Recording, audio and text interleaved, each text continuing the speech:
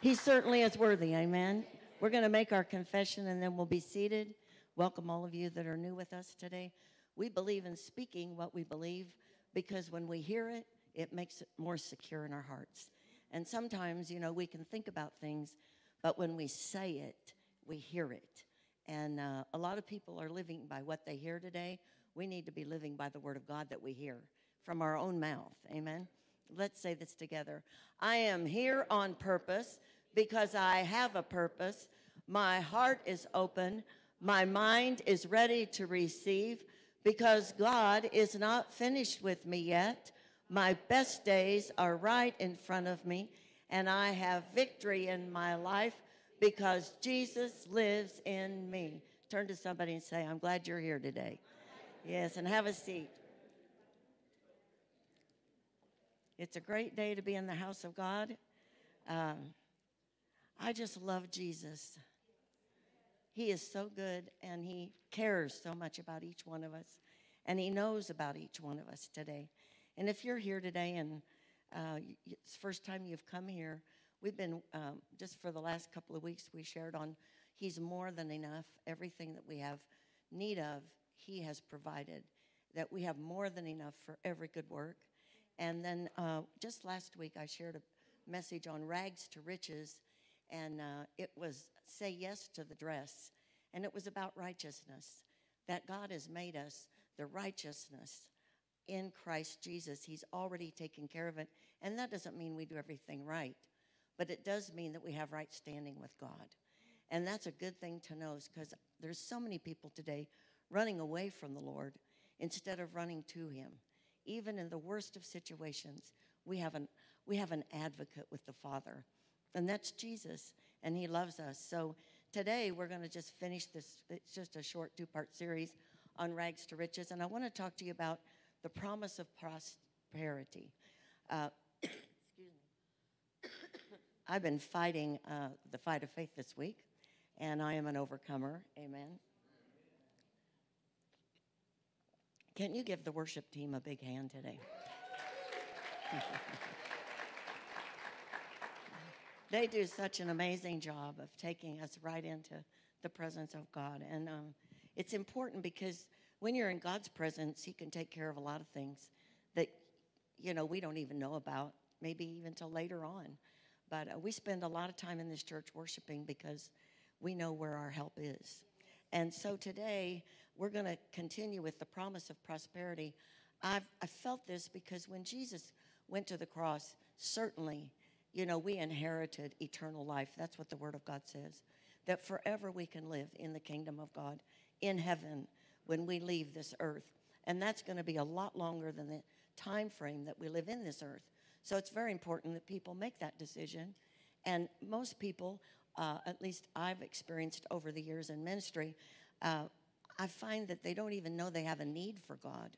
They think they're doing okay by themselves. It's when they get in trouble that they're starting to look for somebody. But the truth is, we need the Lord whether we're in trouble or whether everything's going okay. We need the Lord every single day.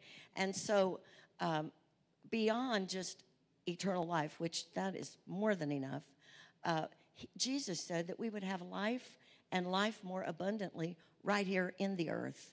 And for so many years, I was raised in the church. I was raised in a traditional church, and I loved God, and I knew who Jesus was.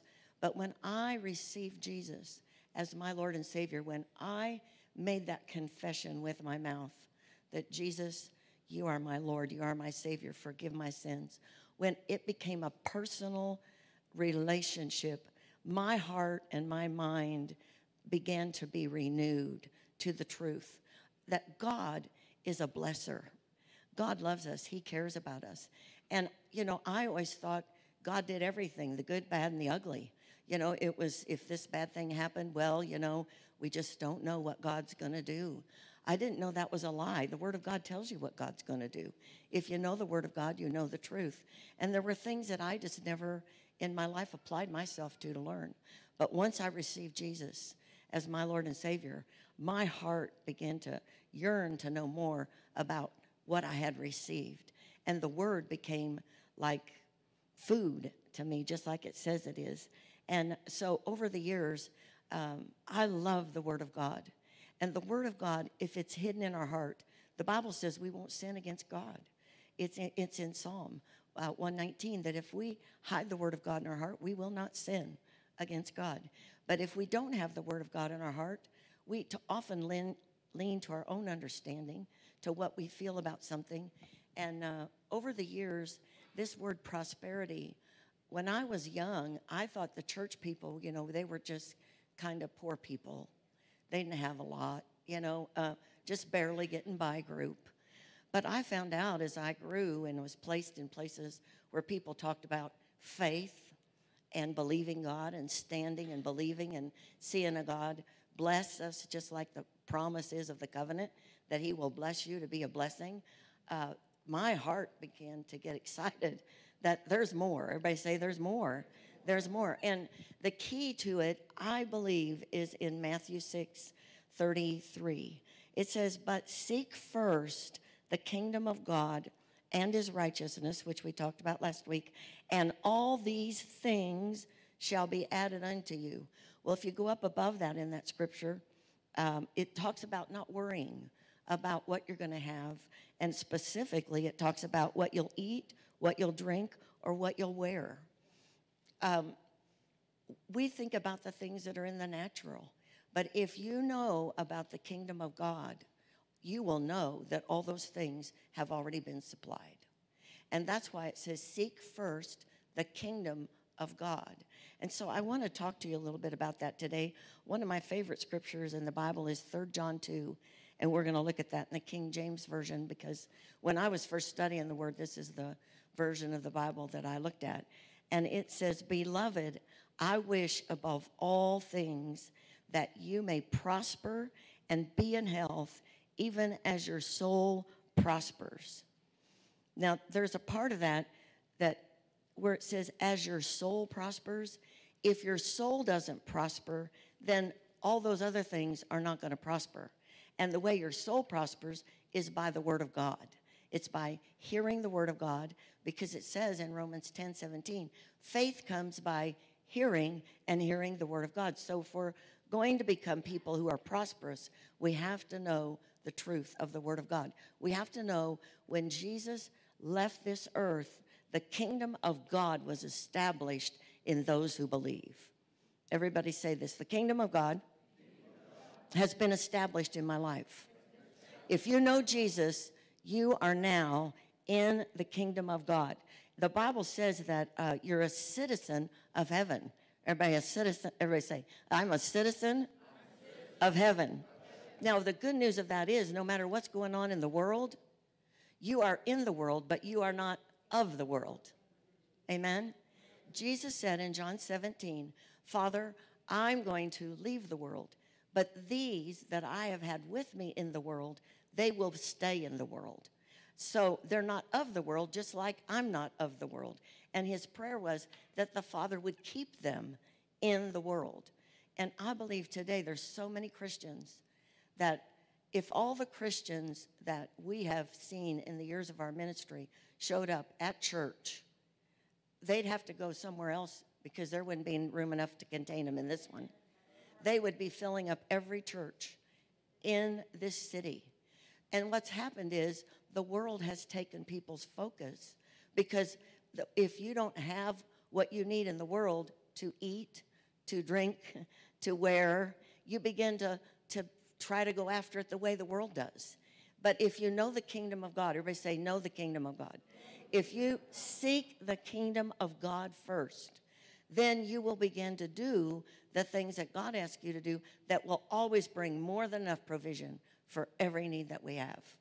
He says, beloved, this is actually John speaking, but he said, beloved, I wish above all things that you may prosper and be in health, even as your soul prospers. I heard this as I was working on this message this week, and it just came in my heart. God wants us healthy, wealthy, and wise. Everybody say, God wants me healthy, wealthy, and wise. And you know, in the church, when we were first moved out to Tulsa, we began to hear a new word about wealth. And it wasn't just about money. It was about joy and peace and hope and all these wonderful things that we have because of Jesus. And it did include finances, but we learned by being out in that church that we needed finances because we were sending missionaries all over the world and supporting people and doing things to get people saved. And that took us being prosperous in that church. And so as I watched how God in that church in Tulsa provided enough money to build everything there debt-free. Everything. Buildings.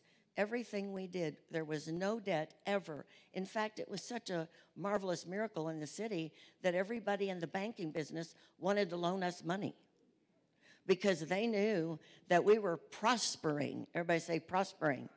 And so we were there through a miracle season.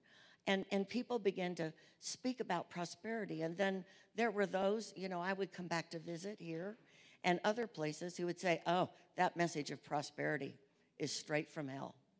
That's the devil. And I thought, where in the Bible does it say we won't prosper? The covenant with with Abraham was, you will be blessed to be a blessing. And it says, even your enemies will be cursed so you'll have a blessing. In other words, you are blessed, blessed, and blessed. You are blessed coming in and you are blessed going out. Amen? And in the day we've been living in, especially the last few years, if people are looking at their circumstances, this is just the beginning. If the Bible is true, the world gets darker and darker and darker. But it says in Isaiah 60 that the church world gets brighter and brighter and brighter. We become the light in the dark. But we have to prosper. Everybody say prosper. And when you seek the kingdom of God, you begin to prosper. Not in something visible only, but in your heart and in your mind, because the Spirit of God stirs up on the inside of you this expectation that there's something more. Everybody say there's something more. Excuse me.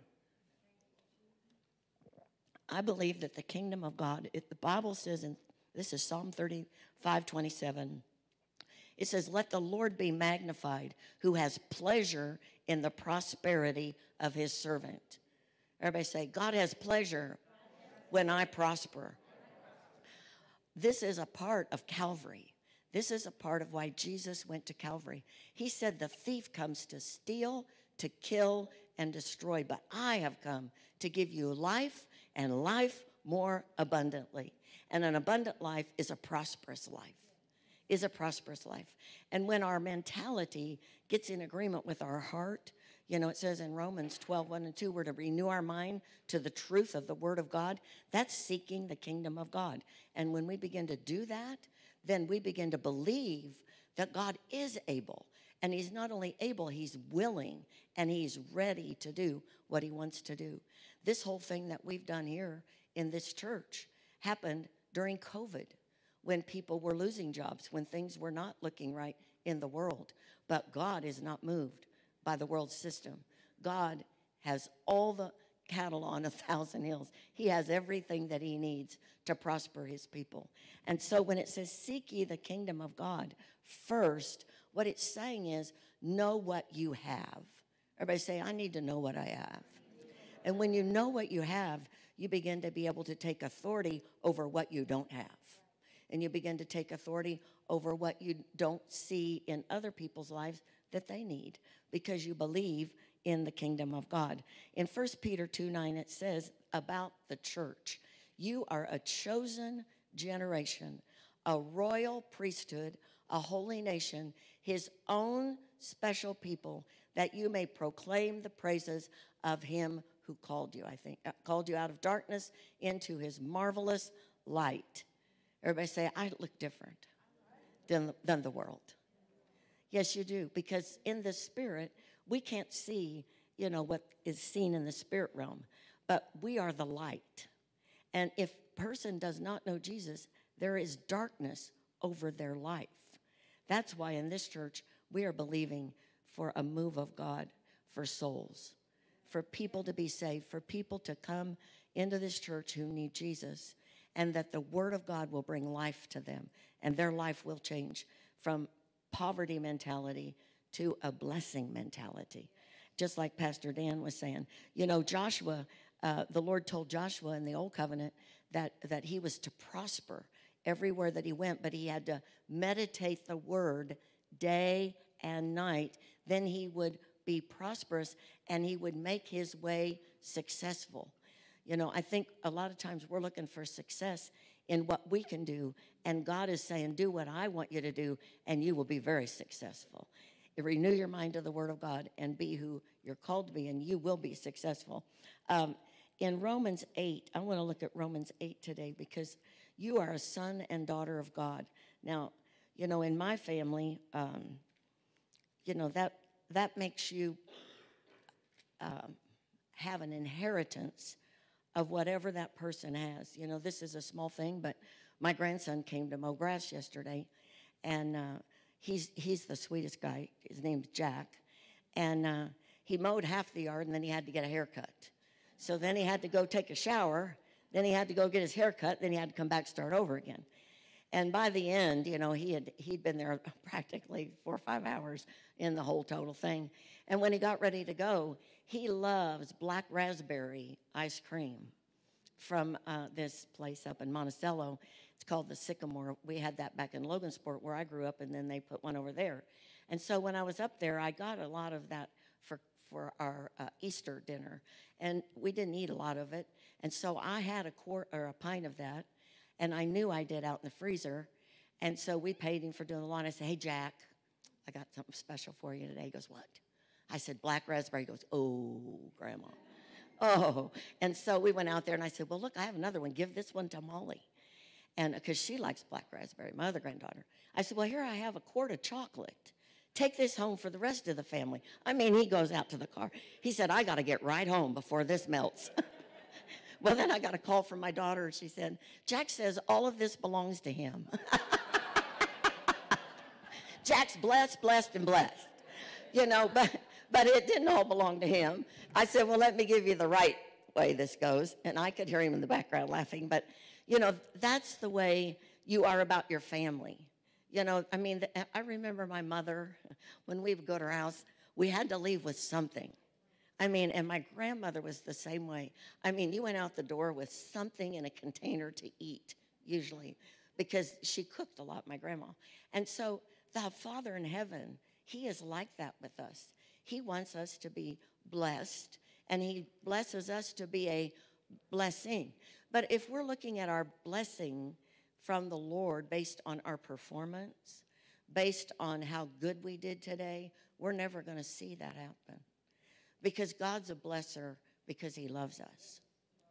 And when he loves you, he's going to make a way for you, even if there isn't a way. Just like with Jack yesterday, when he got done mowing, God knows what's going to bless somebody. And if you could have seen his eyes over a little pint of black raspberry, you thought I gave him $1 million. He'd probably like that better, but, but he was blessed by what happened in that situation. Well, when you're a son and a daughter, you have an expectation that in that family setting, that there's a blessing there. Do you know the devil's greatest work, I believe right now, is to divide families? I've seen it. I've experienced it. And he is out to destroy families. Why? We're looking at government, which we are going to pray this week. It's the National Day of Prayer. And there's a prayer meeting at, I think, Columbian Park, Sue said, from 5:30 to 7, if anybody would want to go there. We will pray here on Thursday at noon, right here, if you want to come and pray with us. It's important that we pray for our nation. But I believe God started with a family. And a nation will go the way the family goes. Can I say that again? If the family isn't going well, I do not believe the nation can go well. And so there's a huge separation that the enemy has brought in families to keep young people out of church. I said to Pastor Dan, we were doing our youth services on Wednesday night. But on Sunday, there's many more youth in here than on Wednesday night because the world has so many activities for young people today that they're busy and they can't get here. So I said to him, Well, maybe we just need to get young people used to going to church again on Sunday. Because church is a time where you just take this little bit of time and give it to the Lord. I was raised where I went to church and I was playing with the bulletin.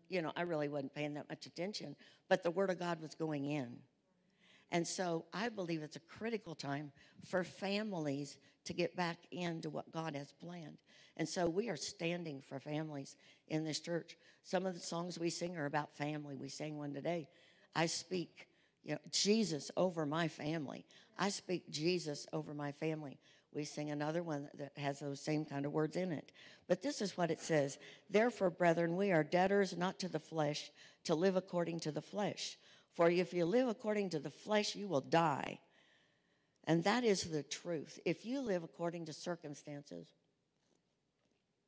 and situations, you will die, not physically, but you will give up. You will give up hope. You will let go. You will base your whole future on what you see today.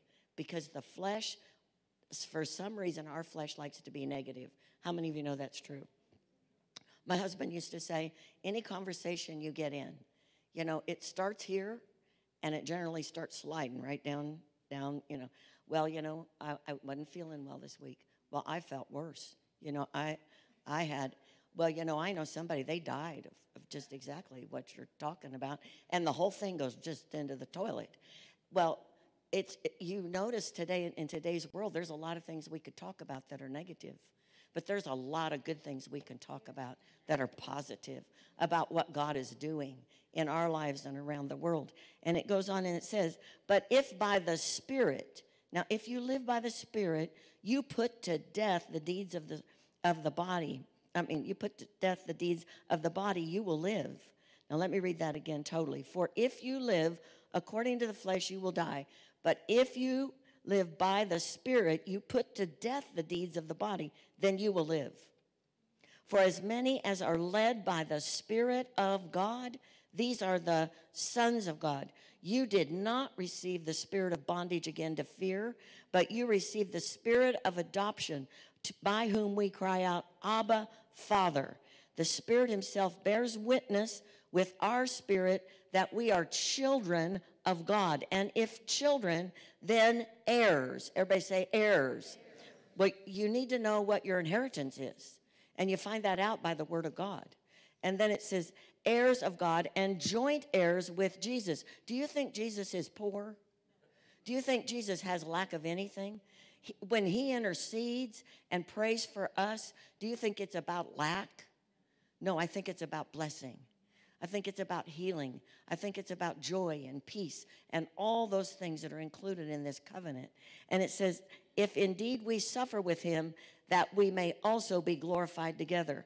In this world, Jesus said in John, like the 16th verse, chapter, toward the end of that verse, he said, in this world you will have tribulation.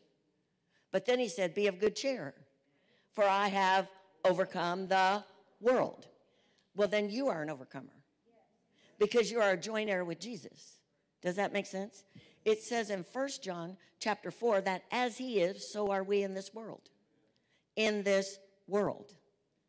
So as he is in heaven, seated at the right hand of the Father, that's why it says in Ephesians that you're seated right next to him in heaven, because he wants you to see things the way he sees them. And that's exactly where I think we are to see prosperity. He does not see lack for you. The Word of God does not say anywhere that you will lack. It says you will lack no good thing, is what it says. Now, there are things that we have to do to stay in the Spirit. Everybody say, in the Spirit. How many of you know there are days it's a little difficult to stay in the Spirit? But where our blessing is and where this prosperity is in the Spirit. So if somebody comes against us, if somebody does something to us, the only thing we can do, our only response can be, I love you and I forgive you. Why? Because I walk in prosperity. And what you do to me cannot affect what happens to me. Are you getting this today? When you think the kingdom of God, when you think prosperity, you have an inheritance it says. And I want to read to you in Ephesians. Now, Ephesians, I do love that book. And that's where I just quoted from, where it says you're seated in heavenly places with Christ Jesus. That's in chapter 2 of Ephesians. But I want to read to you from chapter 1. This is so, now you'll get excited. You're probably going to want to jump and shout by the end. Are you ready? It's true. And when you have a bad day, read this to yourself, because this is about you. This new covenant is about you, and it's about your prosperity. Blessed be the God of our Father, God and Father of our Lord Jesus Christ, who has blessed us with every spiritual blessing in heavenly places in Christ, just as he chose us in him from the foundation of the world, that we should be holy, without blame before him in love, having predestined us to adoption as sons by Jesus Christ to himself, according to the good pleasure of his will, to the praise of the glory of his grace, by which he has he made us accepted in the beloved. Everybody say, praise the Lord. Praise the Lord. Now, if you read this to yourself every day, you will have a different idea of what your day is going to be. If this is your first thing you look at, instead of your phone, which I am guilty of, so I'm not throwing stones. In him we have redemption through his blood, and we have the forgiveness of sins. Everybody say, this is our inheritance. This is what we've inherited, according to the riches of his grace, not our ability. It doesn't say not our ability, but that's what that is, his grace, which he made to abound toward us in all wisdom and prudence, having made known to us the mystery of his will, according to his good pleasure, which he purposed in himself, that in the dispensation of the fullness of times he might gather together in one all things in Christ, both which are in heaven and which are on earth. In him also we have obtained an inheritance. Everybody say, I have an inheritance. To get an inheritance, somebody has to die. That's what happened on Calvary. Somebody died for you and me. And when Jesus died, his perfect blood opened the door of heaven wide open for us to live in his presence every day by the power of the Holy Spirit. Every day, who lives in us. And by the Holy Spirit of God, led by the Spirit of God, the sons of God, led by the Spirit of God, will prosper.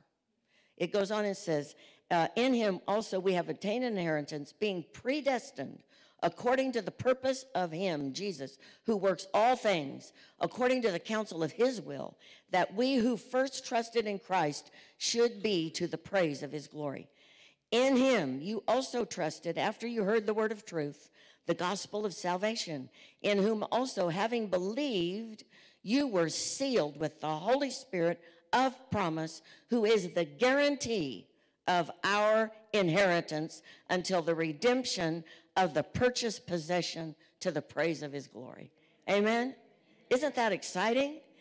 The Holy Spirit is the promise. He is the guarantee, not you, not me, not what I can do, not what you can do, but what God did through Jesus Christ.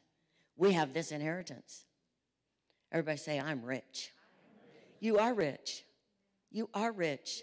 You are rich in health. You are rich in wealth. And you are rich in wisdom. Everybody say wisdom. You know, I love the Word of God so much, because when you read it and you begin to speak it, it begins to stir your spirit up. You know, your spirit is alive if you know Jesus.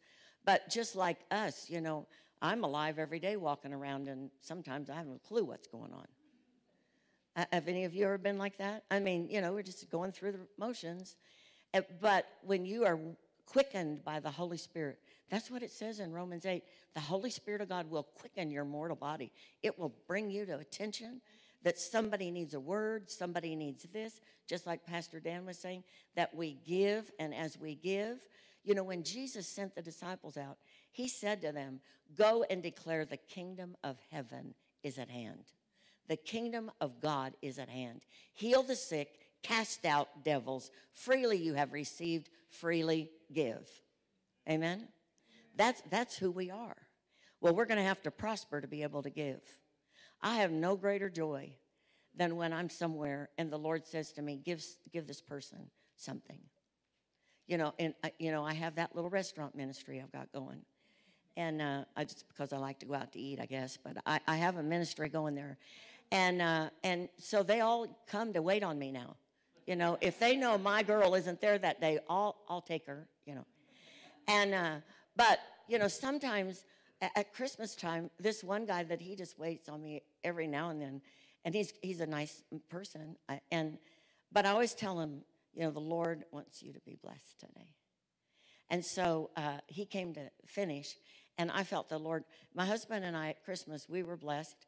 And so my husband said, we're going to split up some $50 bills, and everywhere we go, if somebody, God tells us, give it to them, give it to them. And so he was one of the people God told me to give it to.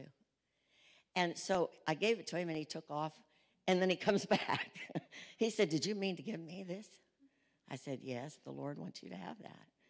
Well, now when I go in, if it's Tuesday and he's on duty, he is up there to the front. Here you go.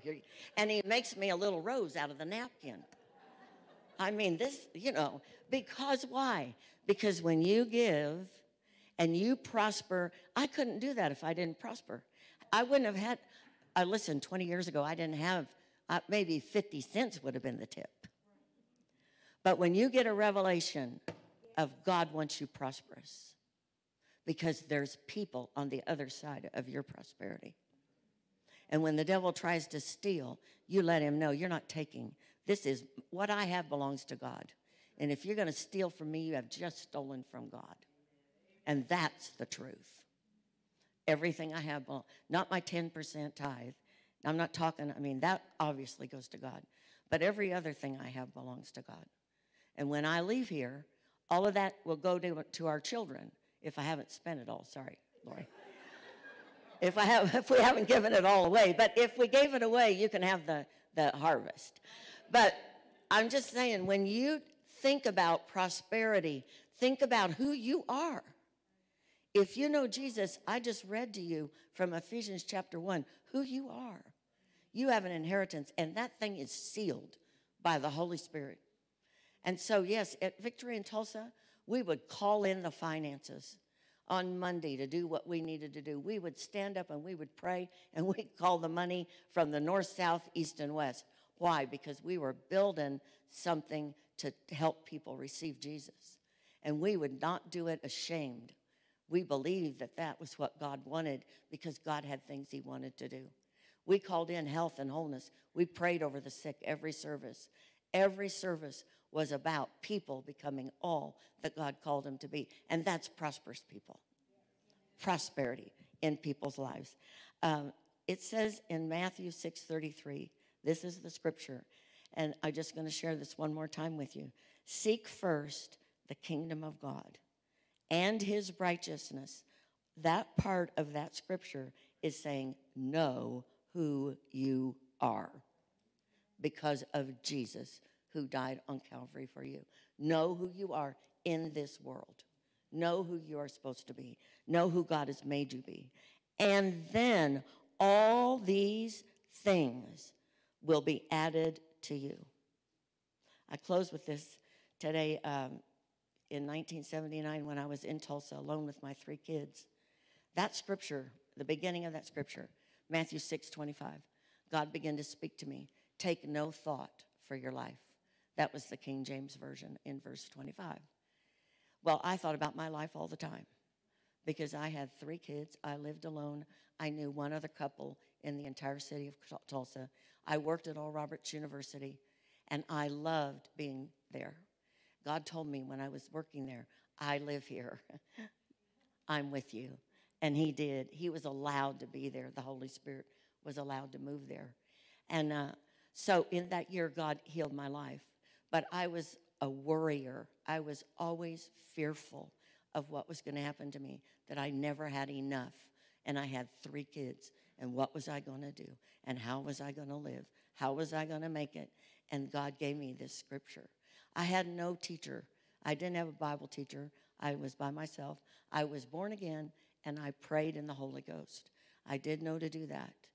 But my life had been a shambles through divorce and situations, and I was so inexperienced that the Word of God became my counselor, became my everything. And I read that scripture, and the Lord began to speak to me. I will take care of you. You do what I tell you, and I will take care of you. And I watched him take care of us. I know food was put on my porch for us to eat. I watched him be who he said he was. God is a God of abundance. Now then, that was abundance to me. You say just a bag of food on your porch? Yes, that was abundance. Because when you have nothing, a little bit can be an abundance right at that moment.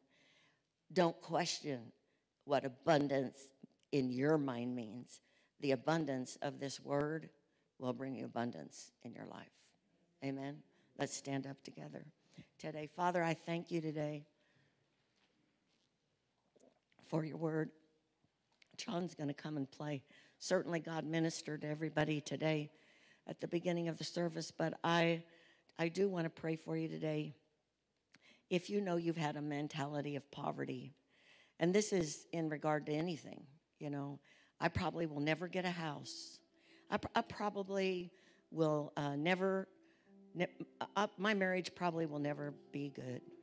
Or maybe if you're divorced, I probably never get married again. I probably, if I look at where I am today, I mean, there's just no way I could, and that's the mentality. And I want to pray for you today if that's where you've lived. And I'm going to call you out of that place today because you do not belong there.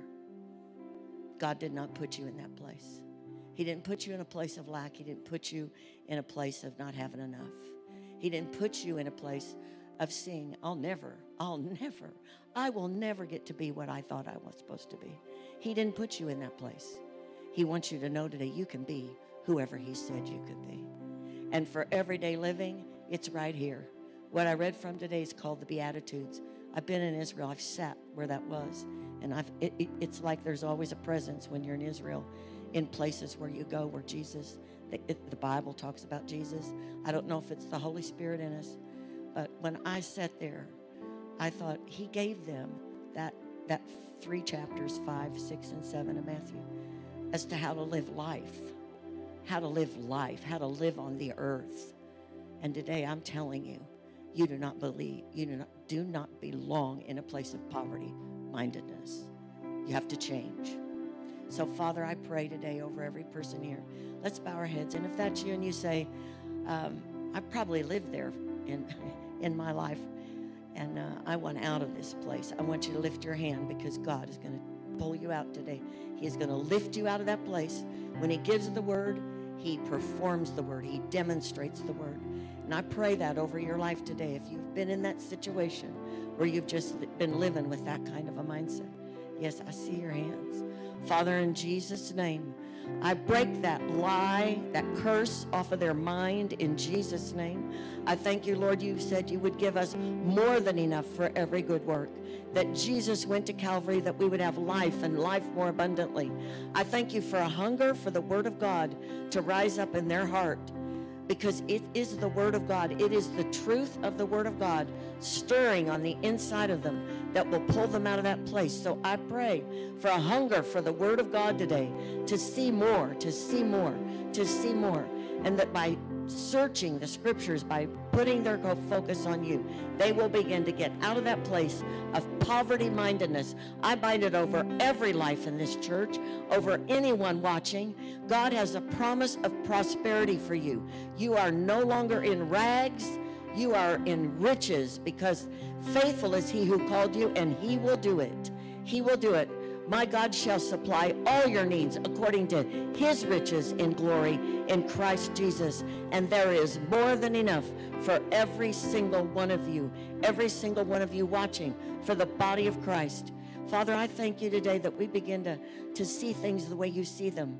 We are living in a world that needs to see Jesus, that needs to see abundance of your power, your anointing, the peace of God.